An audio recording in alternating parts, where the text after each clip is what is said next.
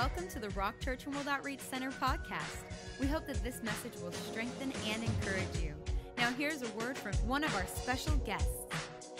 What I'd like to do today is share something really out of the first phrase of that video as I was standing on the rooftop of the Mission Center USA building in the San Fernando Valley.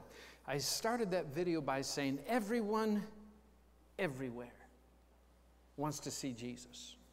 You know, I believe that. You know, wherever I go all over the world, I've probably preached in 70, 80, 90 nations all over the world, and we see all kinds of people give their lives to Christ, and we're so grateful. But I know a lot of people around the world that see Jesus according to his life, but their life's never transformed. What I mean by that is when we're in the Middle East, for example, at the Middle East Life Center, by the way, your church, Pastors Jim and Deborah, were the first people that came up to me after I announced the dream to pastors. And your pastors were the first people that came up to me and said, Keith, we are with you. We are going to give substantially to this in your church through your giving and your offerings. Gave substantially for 4 consecutive years. So I can tell you today that just 8 months ago, in December of last year, 8 months ago, that Middle East Life Center is completely debt-free. Isn't that wonderful? Yeah.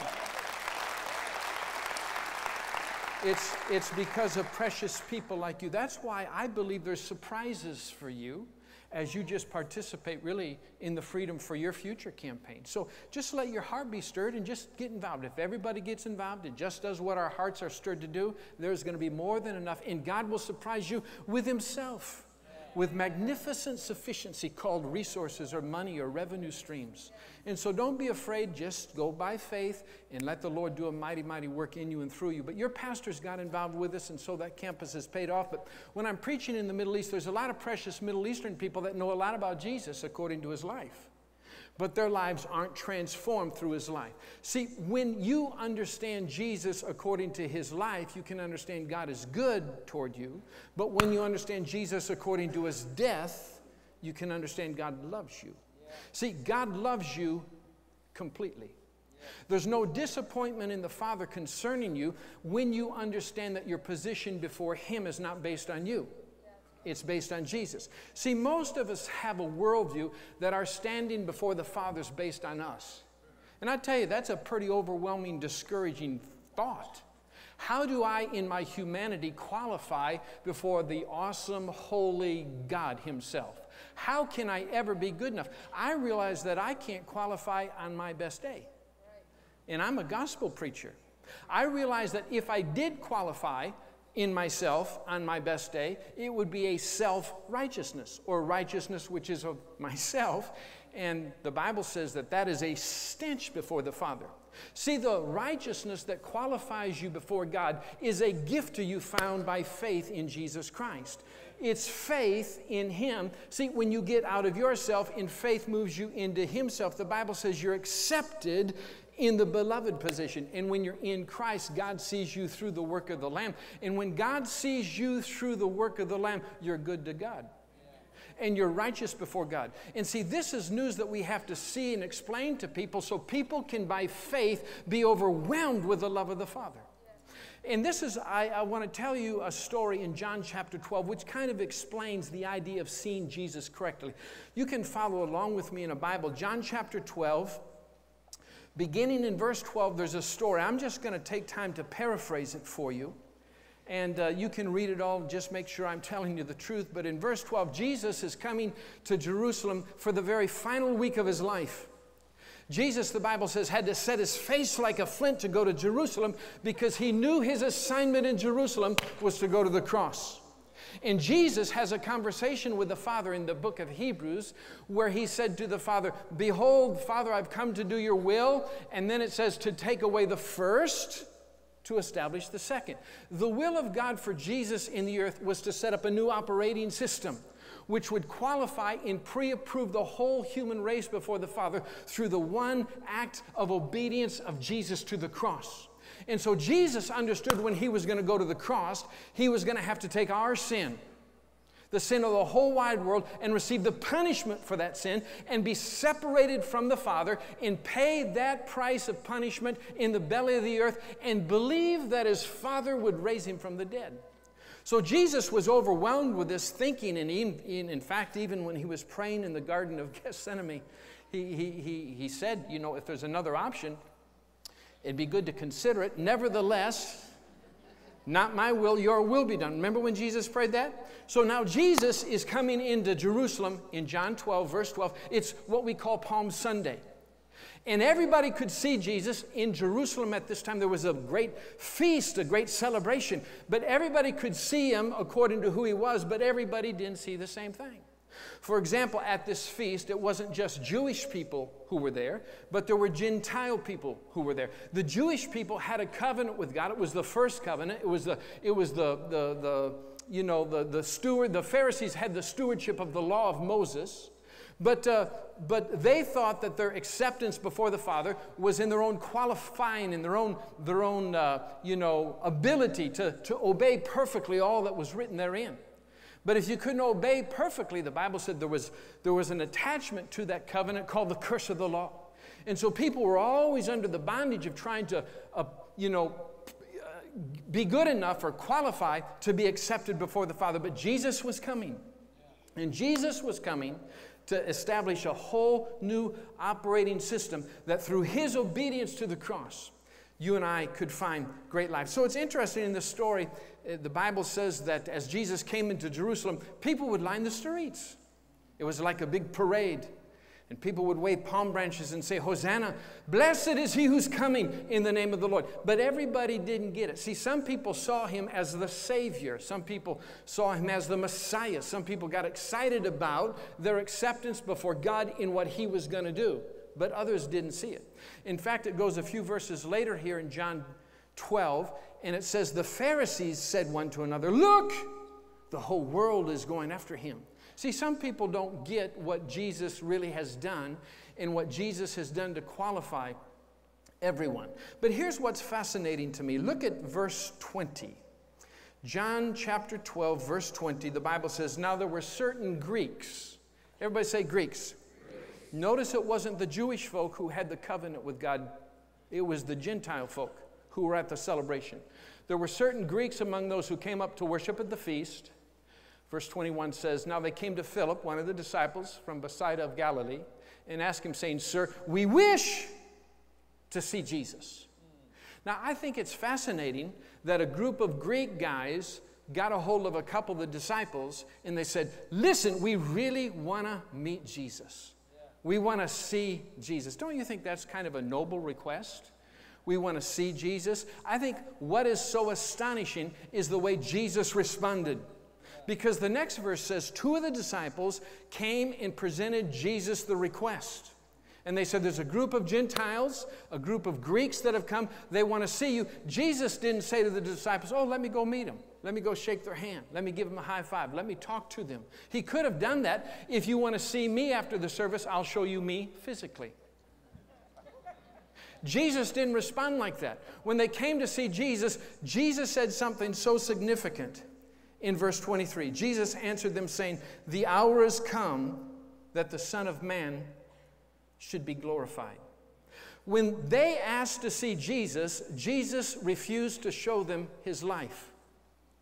Jesus begins to talk about his death. He begins to talk about him being glorified. Then in the next verse, he talks about if the grain of seed would fall into the ground and die, it abides alone, but if it dies, it brings forth fruit. He's talking about the fruit the Father's going to receive through his one act of obedience to the cross. Then he talks about his passion. Read the whole thing in context. These next 10, 12, 15 verses are thrilling. Jesus says in this text, and if I be lifted up, I'll draw all men unto me. Think about this. All of this now is a response to a question to be seen, and the question came from Gentiles. See, I believe Jesus was showing something so significant and powerful in his response to the people that wanted to see him. Jesus was showing us that for us to see him in his life doesn't give you a full display or a revelation of the love of the Father. What gives you a full display and demonstration of God's love for you is when you see Jesus in his death. When you understand that the cross is the significant act that separates the first system from the second system. And now our ability to stand before God Almighty doesn't depend on us. It depends on us being in Jesus. The beauty of the good news, friend, is to take your place in Christ and appraise the value of that kind of magnificent love. I remember when I was in Bible school many, many years ago, I went to college, graduated from college, and I thought I was going to go into communications or business or something. But my last semester of college, I was called to preach the gospel to the nations. This was a long time ago. This was 1979. And so I started going to different Bible schools and things. I went to a Bible school in Oklahoma, and I wasn't married or nothing. I just wanted to study the Word and prepare for ministry. So one day I got my eyes off the Word and I lifted them up and I saw a little lady. I thought, my. I saw somebody I wanted to meet. Her name was Heidi. Heidi now is my wife. Anyway, I wanted to meet her. I wanted to see her, but I was afraid to get close because I thought, what if she doesn't like me? What if she thinks I'm an idiot? What if she thinks I'm a jerk? What if she wouldn't have time for a guy like me? So I was so shy, I didn't know what to say. But God gave me boldness. It took a little time. I had to get prayed up, praise the Lord. But I finally made my way over there, and I had my wonderful line, whatever it was, probably high. What's happening?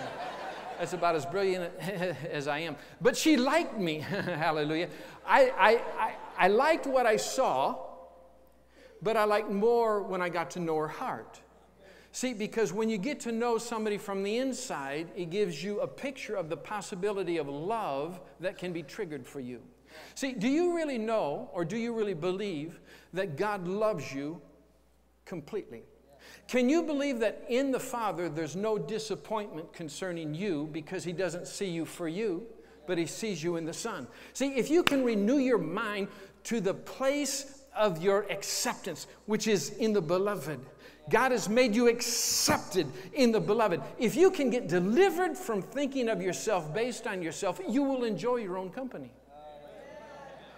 If you can get delivered from thinking of yourself based on yourself, you'll enjoy other people because you can see them from the position of the Beloved, and you can find, too, that they are accepted by God's love and grace. So let me show you, when you see somebody according to the death, instead of according to the life, like this text here in John 12, this is where you get a demonstration or a display of the love of the Father.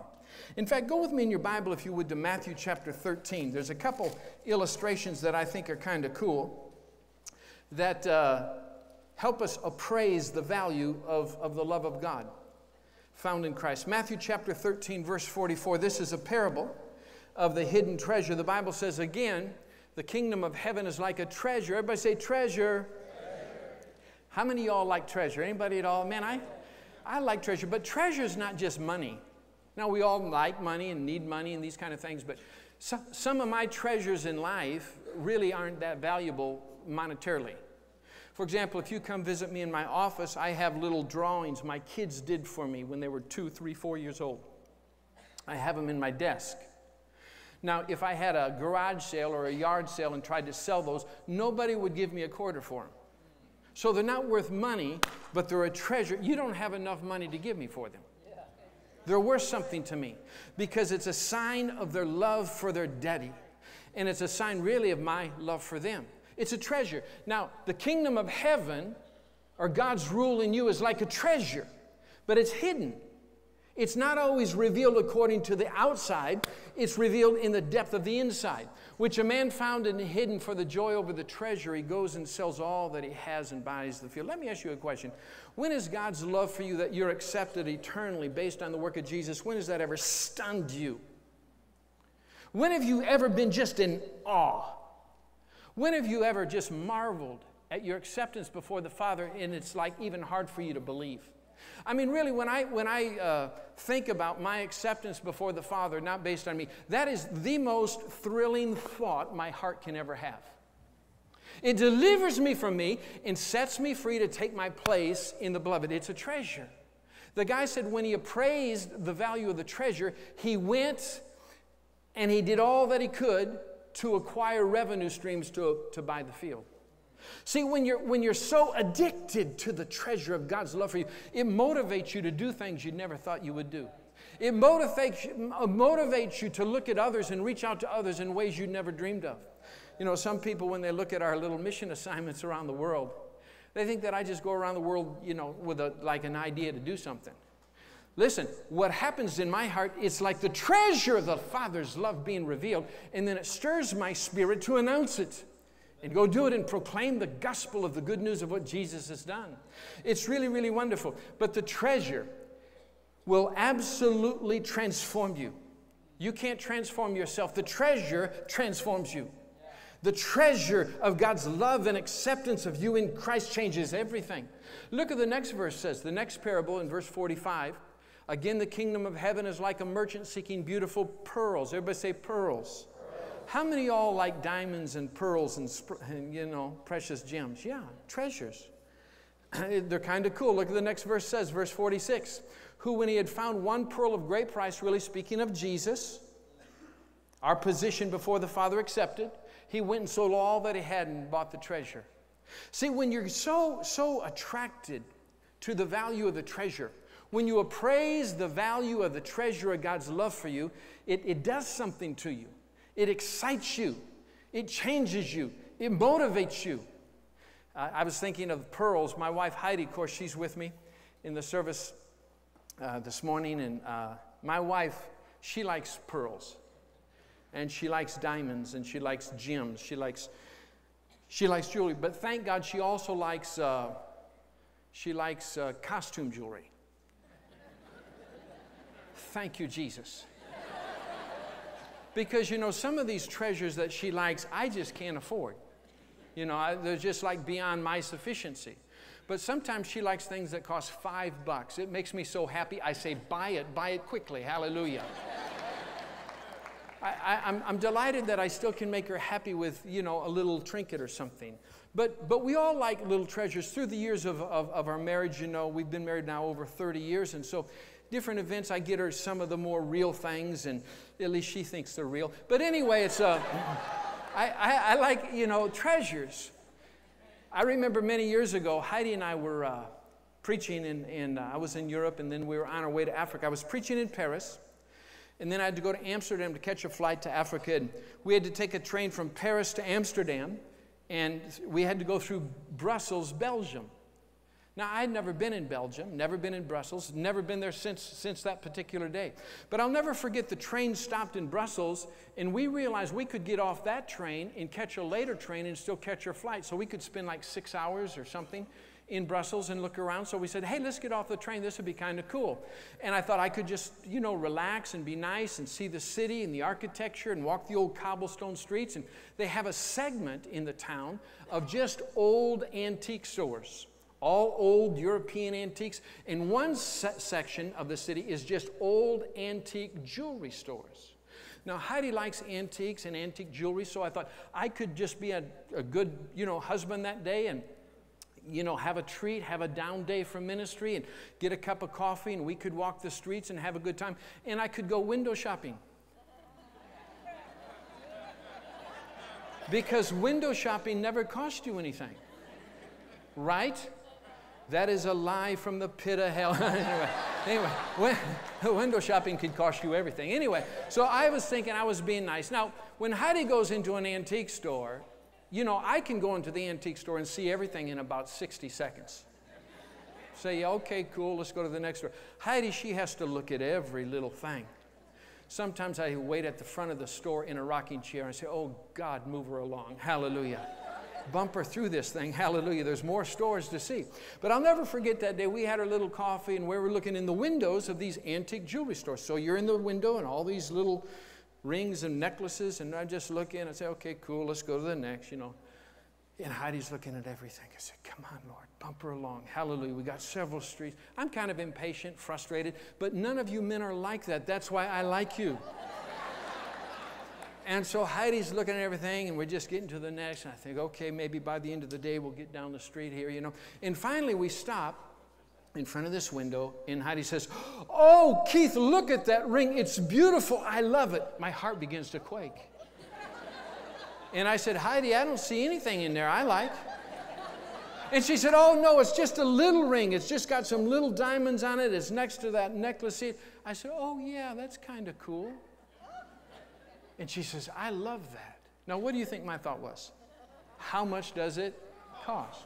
I had to appraise the value of the treasure. See, some people can't appraise the value of the death of Jesus because they can't believe it's that good. See, most people still think it's going to cost them to qualify. Friend, you're pre-approved. You're pre-approved for everything.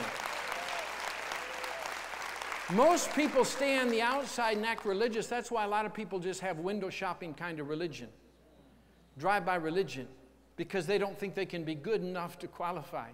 Your acceptance before the Father has nothing to do with you. Has everything to do with the Lamb.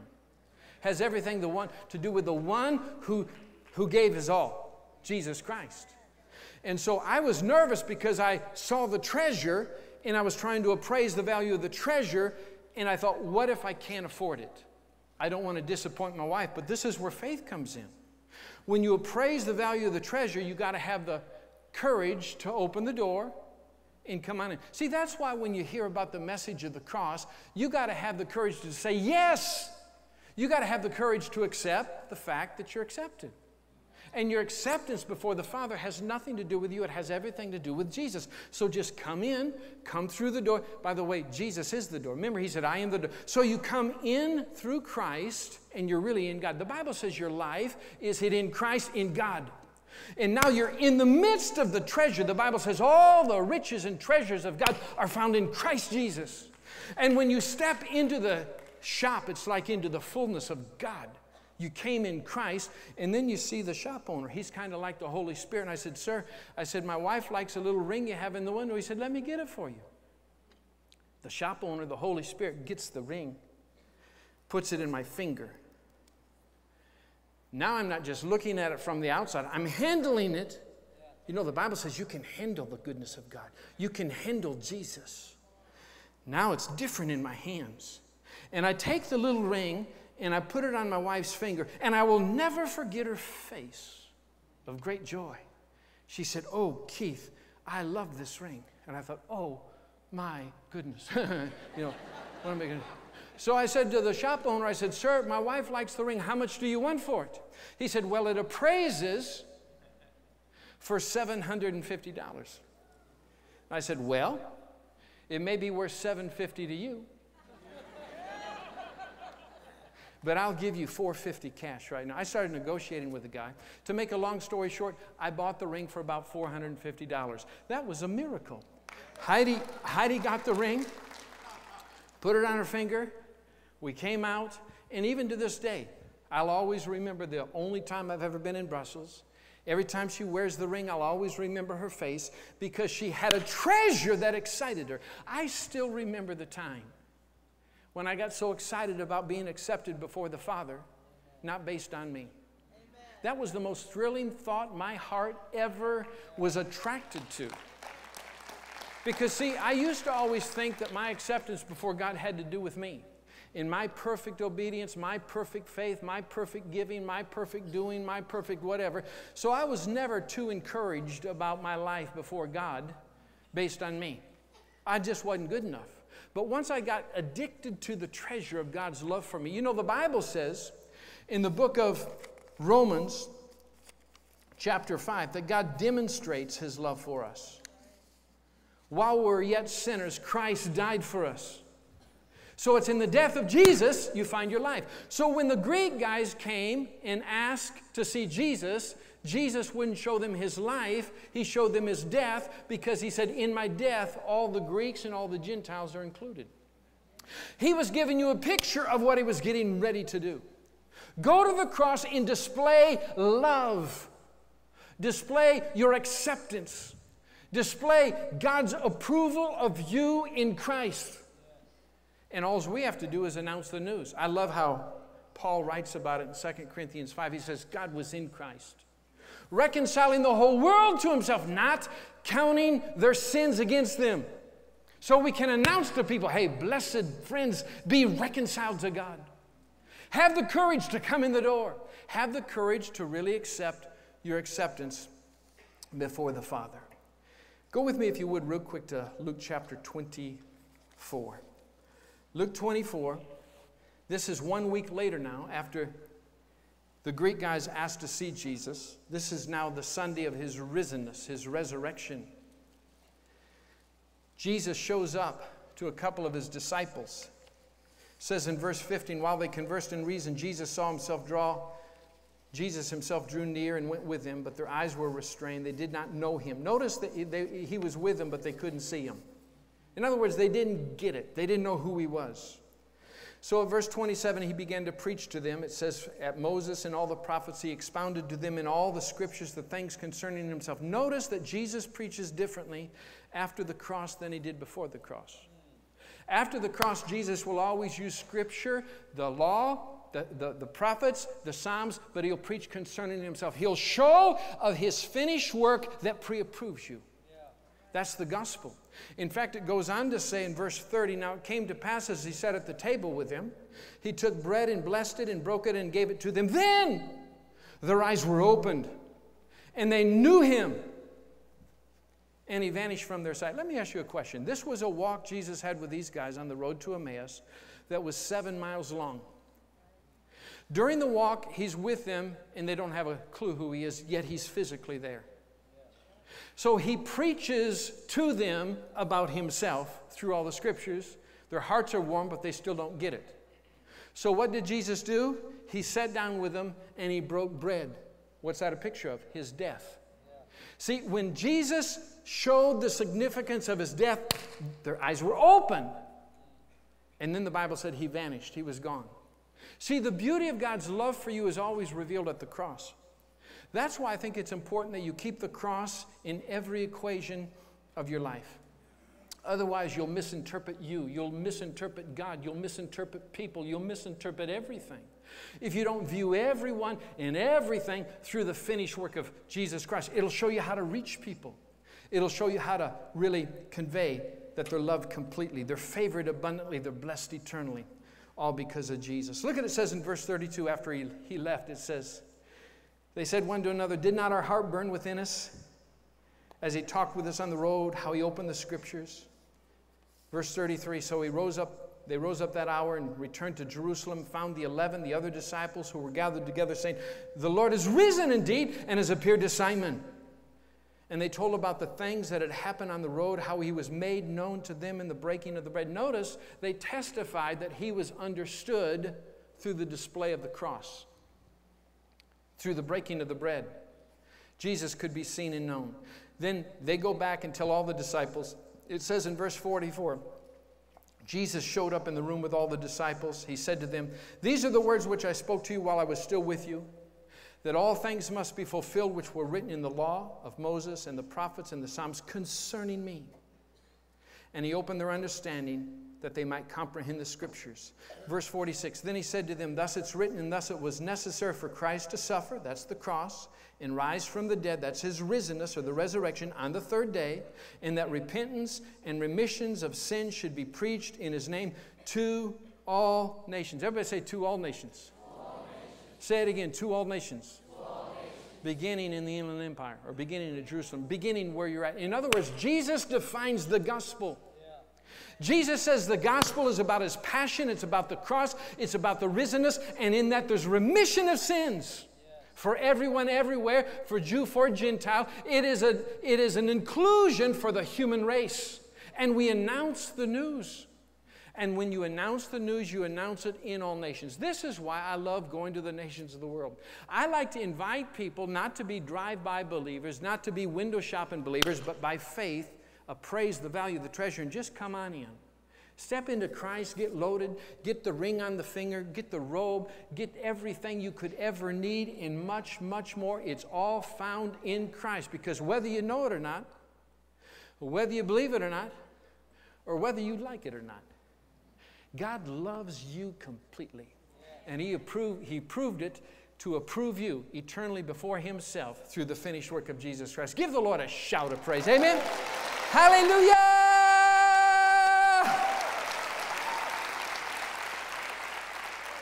That's why I told you at the beginning of the service to tell your friend, you look really good today. Because it's not necessarily the outer person where I'm talking about. I'm talking about you are accepted eternally before God because of what Jesus has done. Your sins have been forgiven. Your sins have been forgotten. You might as well accept the fact that you're accepted and be delivered from the addiction to yourself. You will be transformed by the love of God for you. I'm going to pray for you in a little bit, but Pastor, come along. Praise the Lord. Give the Lord another shout. Hallelujah. Praise the Lord. Don't you like this chorus? I sing praises to His name. I sing praises to His name. Oh, Lord, sing it with me. Praises to His name. Oh, Lord, for your name is great and greatly to be praised. With your heads bowed, think about what Jesus has done. See Him according to His death. See that you're accepted. Believe that you're righteous by the blood of the Lamb. Do it throughout your day. Do it throughout your night. Do it whenever you're worried.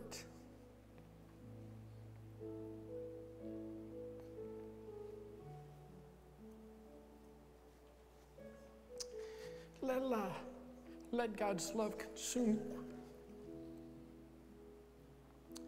Maybe you're here today and you say, Keith, I feel like I'm on the outside. I know a lot about God. I know a lot about Jesus. But I'm always overwhelmed with me. Keith, I can't do it right. I can't seem to live right. I can't seem to believe right. I'm just so trapped. Friend, you're welcome to just come on in. Faith will get you there. Faith is the courage to accept that you're accepted. Faith is believing that you're good with God because of Jesus and what He's done. Take your place accepted in the beloved. Now, if you've never invited Jesus to be your Savior and Lord, I want to give you a chance to do that. So just quietly now as you think and focus on the Lamb of God. Some people think they got to do all kinds of things to be saved. They think they got to be good enough. They think they got to give enough. They think they got to pray enough. They think all kinds of things. They think if they're a member of a church, that saves them. If they sing in a choir, that saves them. But friend, the only thing that's good before God is the work of Jesus. And you gain that by faith, by believing. If you don't know that you know that you know that you know that you're good with God, today we're going to change that eternally for you just through a simple declaration of faith. I want to invite you to believe and receive the love of God for you today. The Bible says if we will believe in our heart that Jesus went to the cross, that He went to the grave, and that He was raised from the dead. If you can just believe that, the Bible doesn't say you have to fully understand it. It says if you can believe it, you'll be saved. And instantly you're from the outside and the inside. And then the revelation of God's love transforms you as you hang out in Him. As you behold the Lamb, you're transformed into the very image of who He is. It's no longer up to you. You're free from yourself. I want to give you a chance to say a simple prayer. So with all our heads bowed, all our eyes closed, if you say, Keith, I really need to pray today. I need to give my life completely, wholeheartedly to Jesus Christ. I'm not going to embarrass you anyway, but I just need to know who I'm praying with and who I'm praying for. So if you say, Keith, I'm appraising the value of the treasure of God's love, and I want in on the love of the Father. I want to be accepted eternally in Christ Jesus. I'm believing that Jesus is real to me through His death. If that's your heart's desire, and say, Keith, I want that prayer. I want to know all my sins are forgiven, all my sins have been forgotten, that my sins have been eternally paid for and overpaid for through the work of Jesus Christ. If that's you and you want the prayer, on the count of 3, I just want you to raise your hand. 1, 2, 3. Would you do that all over? Here we go. Here's a friend. Here's a friend. Here's a friend. Here's a friend. Here's a friend. Here's a friend over there. There's another friend. Thank you, my friend. Up in the balcony areas, any more people? There's a friend. Praise the Lord. Listen, what I'd like to do, I want you to be bold. I want you to testify of His love for you by just being you. And I want to invite all of you that raised your hands just to stand up. The Bible says if you will acknowledge Jesus before men, He acknowledges you before the angels of heaven. Now that's a cool deal. If you profess Him publicly. So those of you that raise your hand, I want to pray for you up here. I just want to shake your hand. I want to look you in the eye and welcome you into the shop. I'm going to be the voice of the Holy Spirit to you, and we're going to seal the deal on the inside. Those of you that raised your hand or you didn't raise your hand and you want in on this, come forward real quick for this prayer. Can you do that real quick? Come on. Come on forward. Those of you that raised your hand, come on. Come on. Back in the back. Come on, my friend. Come on. Over on the sides. Come. Oh, Lord, praises to your name. Oh, Lord, for your name is great and greatly to be praised. You bless my brother. Sing it with us. I sing praises to your name. You're blessed, my sister. God loves you completely. Come on, my friend. The altar's open. Come on. Oh, Lord, for your name. Hey, you're welcome. It's kind of cool, huh? God's love for you is more than you can ever know. Hallelujah. Praise the Lord. You know what? Right now, just put your hands on your heart. Say, Jesus, this is amazing news. It's amazing love. I believe in you, Jesus, in your death, in your burial, and your resurrection. My sins are forgiven. I'm good with God. I repent. I change the way I think, and I serve you instead of myself.